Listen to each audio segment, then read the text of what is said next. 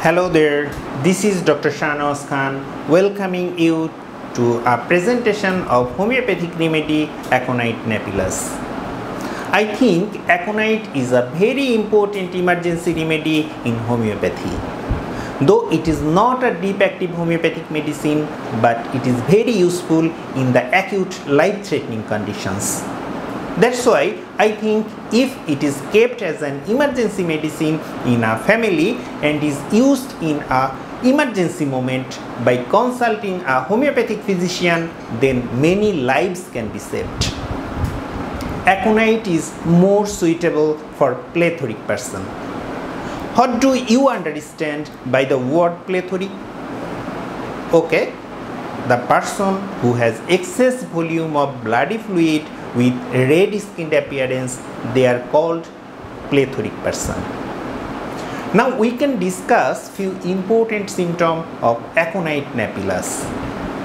The first symptom you can think of Aconite is fear. That fear is not a general fear, it is a life-threatening fear, and the terrible situation will be created suddenly, like an earthquake or a car accident. That means the first indicated symptom of Aconite is sudden severe attack with fear of death. Its symptom won't be appeared like bryonia or gelsemium medicine. We know that the bryonia and gelsemium symptoms appear gradually. For example, in fever condition, bryonia and gelsemium patients will say that in the morning they were feeling uneasiness. After that they felt feverish, and finally in the noon or afternoon real fever has come. But in aconite and belladonna's fever will come suddenly with high temperature. That means aconite symptoms come suddenly with severe condition. So sudden onset is a major keynote symptom of aconite and belladonna medicines. Here we can differentiate between aconite and belladonna in febrile condition. Aconite and belladonna's fever will appear suddenly and inflammation will be present in the fever. Aconite is used in continuous fever, accompanied by anxiety and great restlessness with extreme thirst of cold water. The patient's body will be dry, that means perspiration will be absent.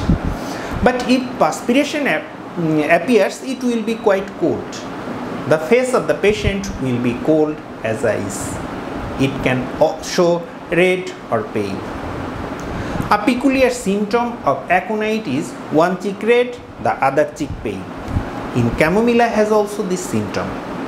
Belladonna's fever is usually intermittent or remittent type.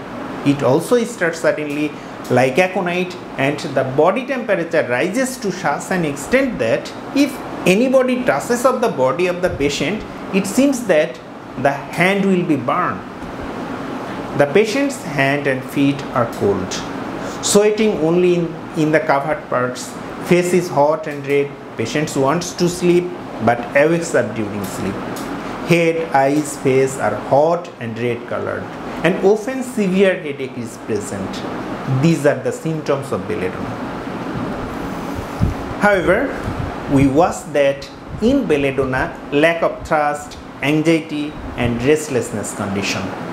On the other hand, aconite has excessive thirst, restlessness and anxiety. The belladonna patients' pupils are more often dilated.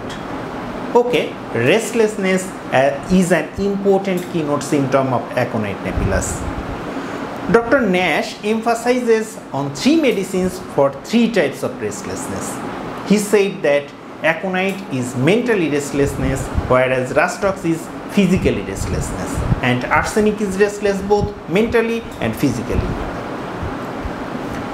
The third important keynote symptom of aconite is excessive thirst for large quantity of cold water.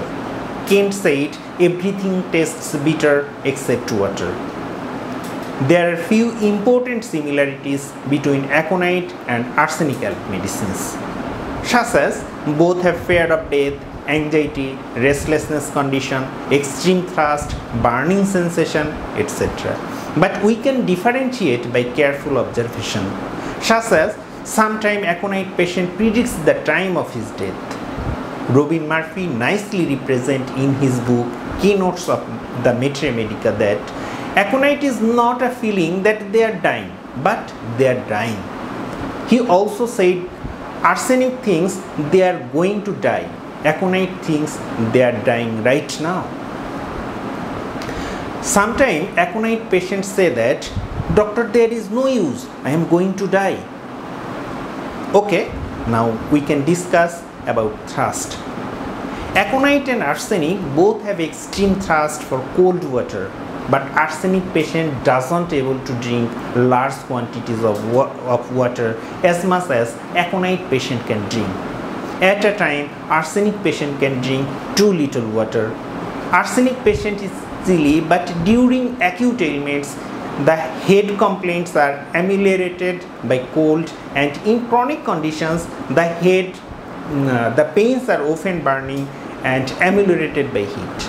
Fire-like burning pain of the affected part is an important symptom of arsenic help, and peculiarity is that it ameliorated by heat. Aconite and arsenic both have burning sensation, but arsenic's burning relieved by hot application and aconite's burning sensation relieved by cold application. Arsenic patient is very fastidious, wants everything in order and very clean. Aconite is mentally restless, whereas arsenic is restless both mentally and physically. Sometimes arsenic patient doesn't able to represent physical restlessness because of weakness. They become weak very quickly after being sick.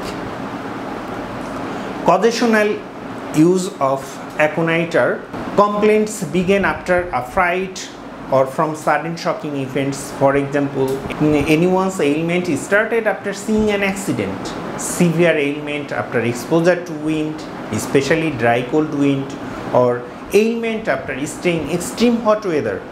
By these effects, any organ can be affected severely, such as brain, lungs, liver, kidneys, etc. In every case of aconite, you have to regard that the symptoms will appear suddenly and it will be continuous. Some remedies have periodicity or waves, but aconite has no such a condition. Kent said the retention of the urine in the infant is so commonly an aconite condition that you will hardly ever need to use any other medicine. Sometimes Apis mellifica is also needed for this condition. Kent also said, again, it is true that in many cases of retention of the urine in the mother, it will disappear after a dose of causticum. For this condition, aconite, arsenic, hyoscyamus, opium, pulsatilla, etc. are also important remedy. Kent said in his Materia Medica that aconite is a short-acting remedy, its symptoms do not last long. He also said there are no chronic diseases following it. On the other hand, George Vitolkas refers in his Materia Medica Viva, in the beginning years of my practice, I used aconite only for acute inflammatory conditions, like everybody else in the homeopathic world, because of the wrong assumption that aconite is indicated only in acute febrile conditions. It was only later that I discovered that it was also very useful for what could be called chronic conditions, especially chronic phobic or anxiety states. Since that time, we have been using it at the center of homeopathic medicine in Athens quite frequently for such chronic conditions with very good results. Thank you all for patiently watching the video. If you have any opinion or suggestion about the video, please let me know. You can also tell me in the comments box about which topic we can discuss in the next video, and don't forget to subscribe if you like the videos. Thank you and Allah Hafiz.